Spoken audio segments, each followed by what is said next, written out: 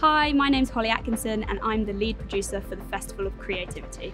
So I was asked to produce the festival kind of early on and it sounded a really exciting opportunity, especially to be able to get students back on campus, as well as just basically putting on some arts and creative activities. Obviously we've had a really tough year, and to be able to get people back together in some form or another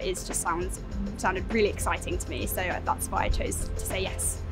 to doing it. So one of the really exciting selling points about the ACI courses at London South Bank University is that they have a great mixture of theory and practical, and one of the things around the practical side of it is that we really encourage students to get work during their course and after it. One of the ways that we do this is through the South Bank Collective, which is a creative agency where students do all the work around the agency, from finding the clients to planning the jobs and then doing them, and also getting paid for them, which is really important to us. So it's really important that students feel comfortable going into the work world with real life experience.